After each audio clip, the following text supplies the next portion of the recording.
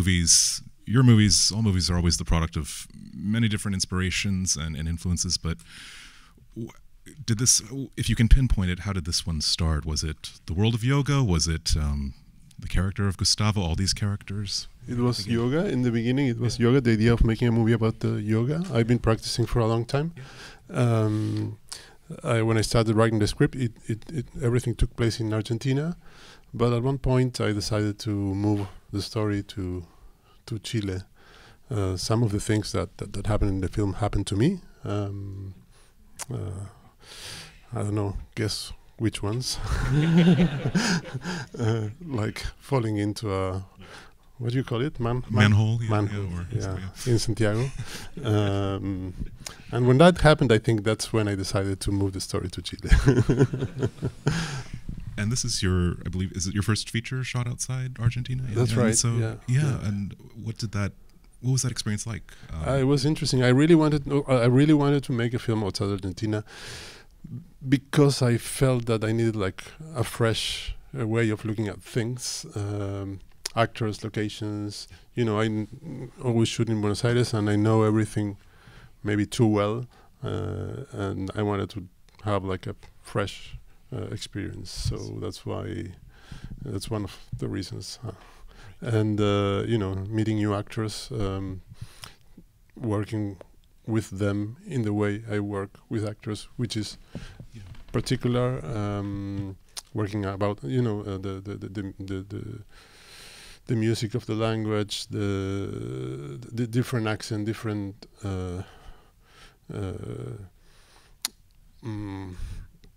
it's Chile and Argentina are two countries that are very close by. They are just divided by the Andes, and they are very different. But at the same time, they have a lot of similarities, and I liked that combination of things.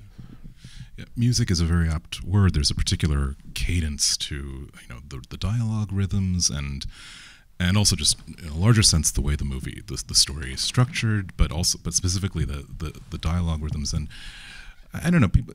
I've read about it, you know, described as sort of like a deadpan kind of absurdist sort of tone, but you know, or this kind of affectlessness. But I don't know. Do you agree with that, or is that? I mean, because I feel like there's a lot of very subterranean feeling in the lines that comes out all the more for the restraint on the surface. Yeah. Yeah, I don't like overacting, and also.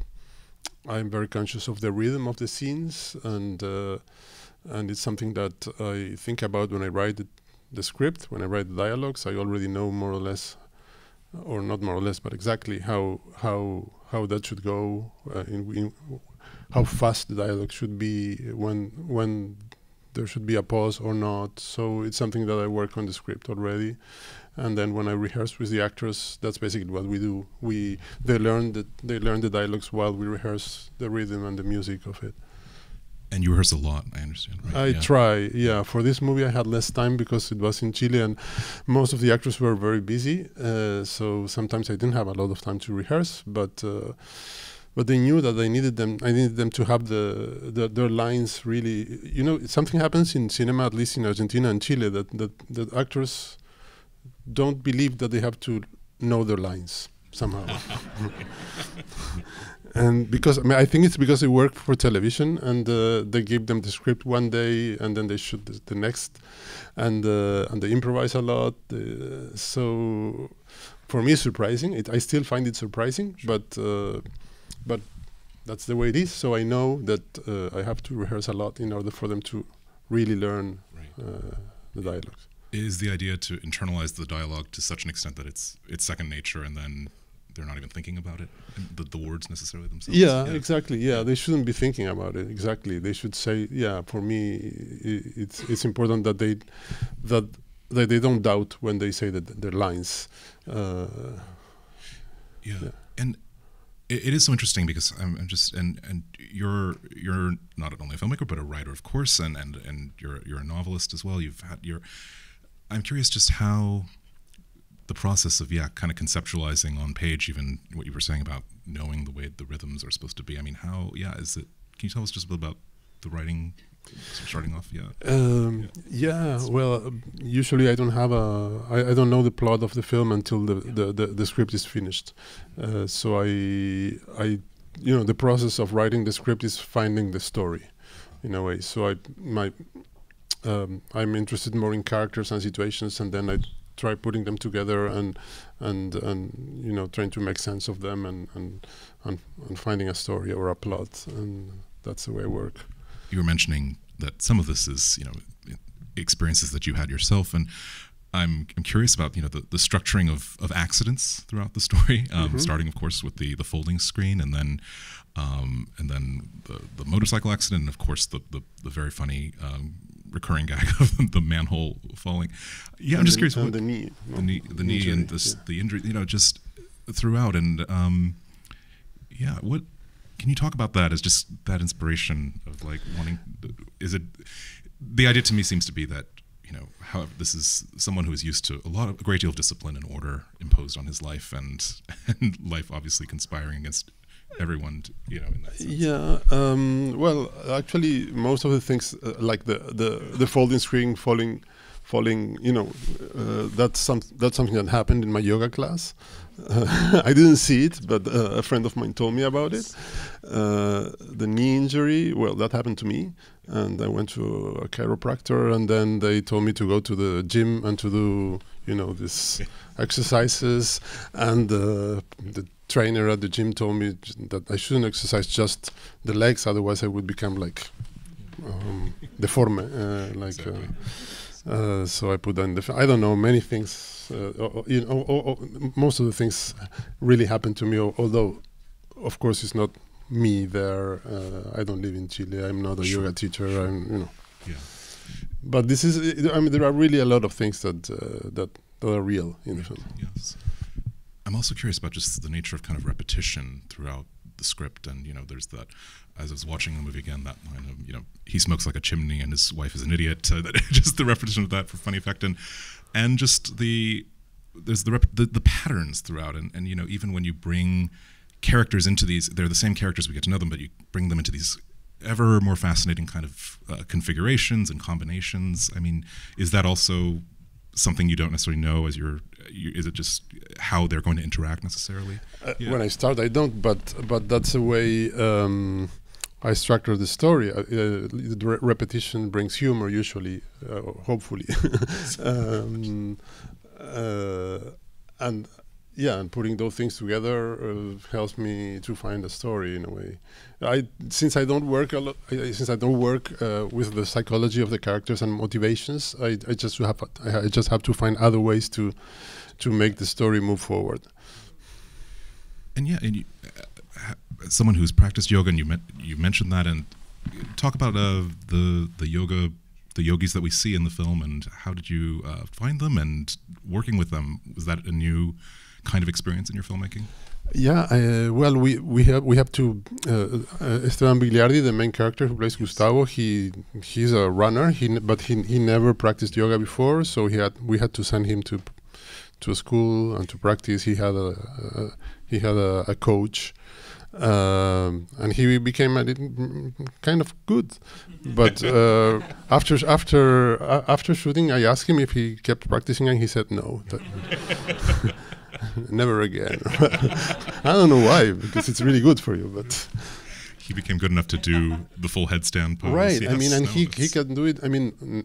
I didn't put it in the film, but he can really, lift his legs like completely parallel, straight, and go up very easily. So he's good. But he's quite wonderful in the film. All the actors are, but him especially, and he has this real kind of just this silent clown kind of affect to him. Mm-hmm. That's the way I see it. And can you talk about just I know he's been very busy and active in recent years, but how did you come to cast him? And I wrote the film for him. Wow. Because I thought that he looked a little bit like me.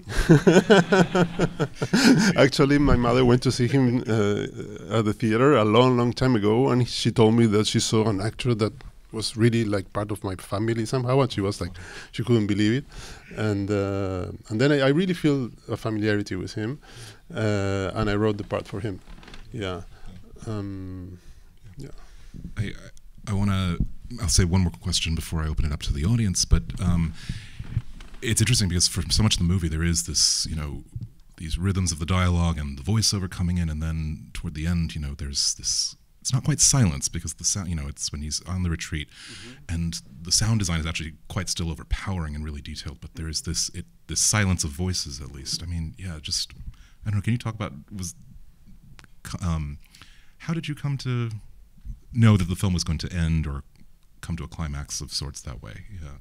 I just think it seems like a very kind of powerful choice. Right. I really don't remember how I came to the end of the story. I wanted to have that, that part of the film that is when he is in the woods and he gets lost. I wanted to have that. I knew that I wanted to have that, in a film with a lot of dialogue, to have like a pause. And at one point I decided that he would fall again at the end, and that was kind of risky, I think, and I didn't know if it was going to work until I saw the film with an audience 1 week ago. I mean, less than a week ago. Last Monday I saw it. I saw it for the first time with an audience, and I don't know how it. I wasn't here. I don't know if it worked or not. If people, but in the 2 screenings I've been to, people really laughed at that moment, and so I said okay, but I didn't, I didn't cover myself. It was just that shot, and that's it. That's all I shot. So it was a little risky, but hopefully it works. I think it did. But you tell us. And are there any questions or comments on the questions for Mr. Rejtman from the audience? Yes, right here. I wondered if you could speak a little to how this film fits in with your other work, your other films, and your writing, so literature. How you think about it relating thematically and stylistically, etc. Does it, what does it mean to you, this movie that clearly is rooted in your experiences? I think most of my movies share a little bit the same kind of characters and world. I think the big difference here is that I went to shoot in Chile. I went to shoot I went to another country, and then I found like a different.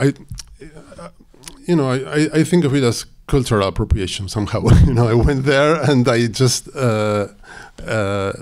somehow brought my way of working to another place and asked them to become part of my film, and the actors trusted me, and they decided to get along with the project, which was really exciting.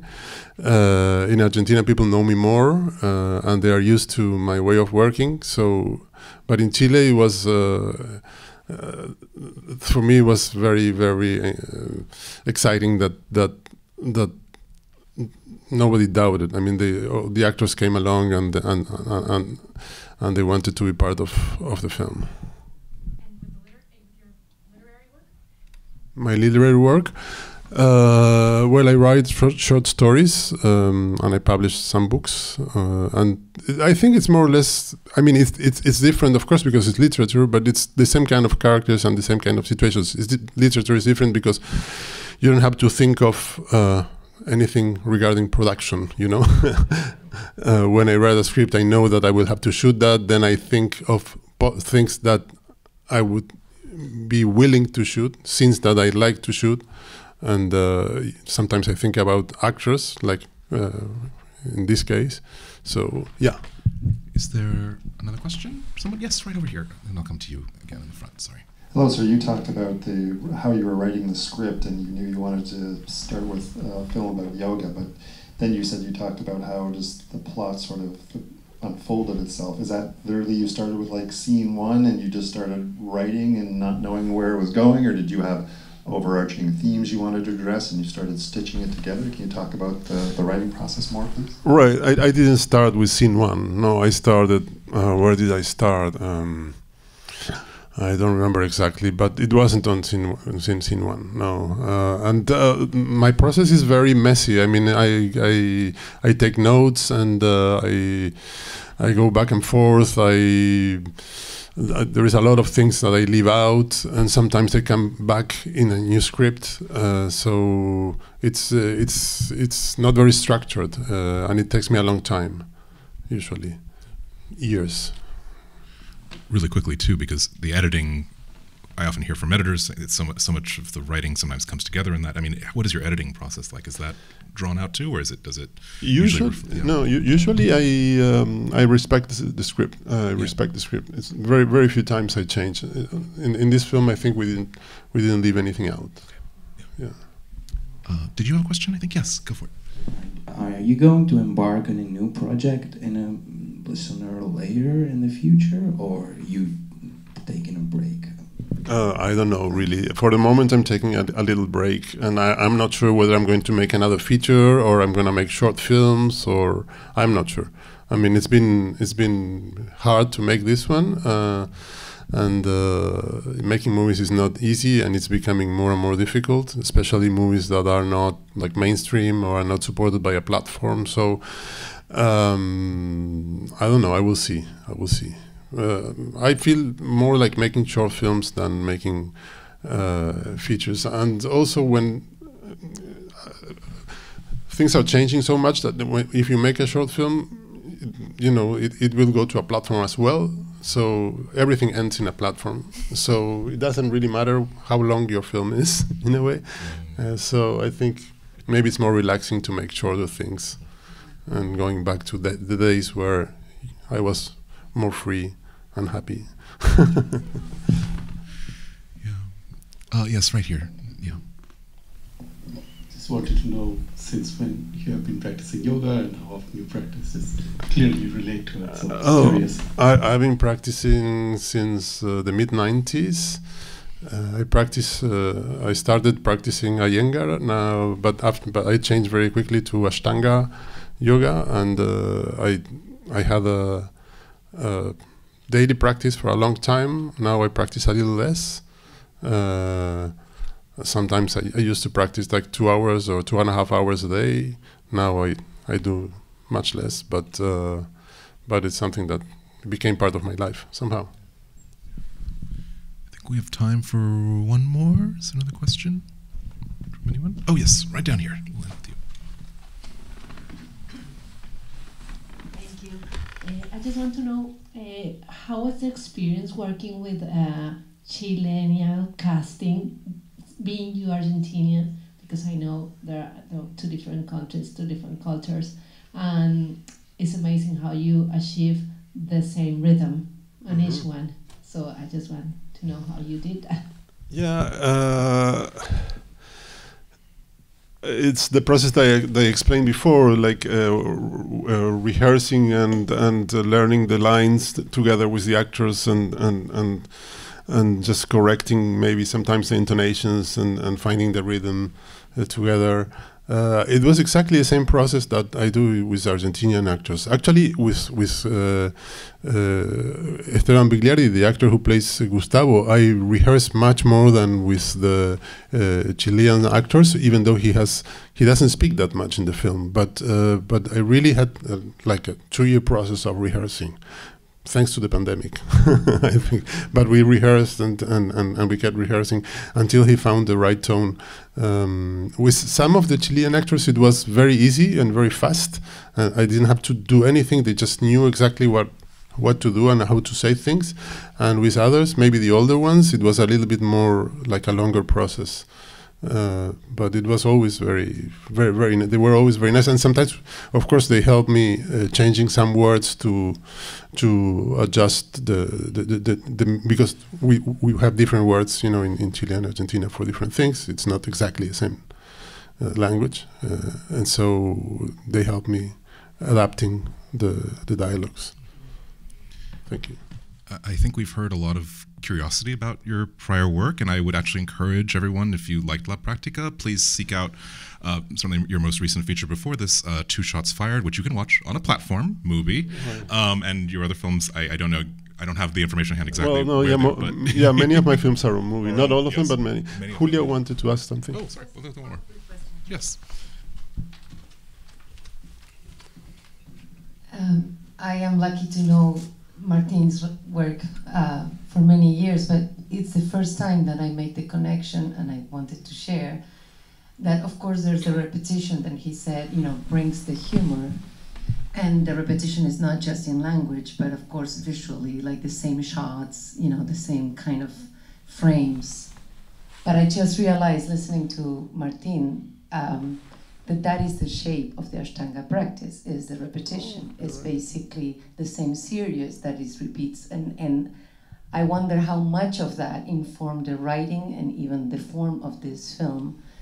And I'm gonna add, the question is probably the one thing that I did not expect is that huge levitating rock, but it kind of relates to something that does happen after a good practice. So I would love to hear that. Yeah, that's a very good question and very good observation, because I didn't notice that the repetition in Ashtanga has to do. Yeah, that's very good. And you have to know that Julia was assistant director in one of my films, in my second film, and also we practiced yoga together in Argentina. So she knows what she's talking about. Regarding the levitating rock, that was, I don't know, I mean, I never did that before in a film, and I really love it. I don't know, I really love it. I want to have the poster of the film with that, but it's a spoiler, I can't do it. But for me, it's the idea that Gustavo cannot get to the samadhi or, this high moment of concentration or meditation or whatever, but the rock can. It's a wonderful note to end on. Congratulations, Martin, on your film, and thank you for being here, and thank you for coming. Thank you very much. Thank you.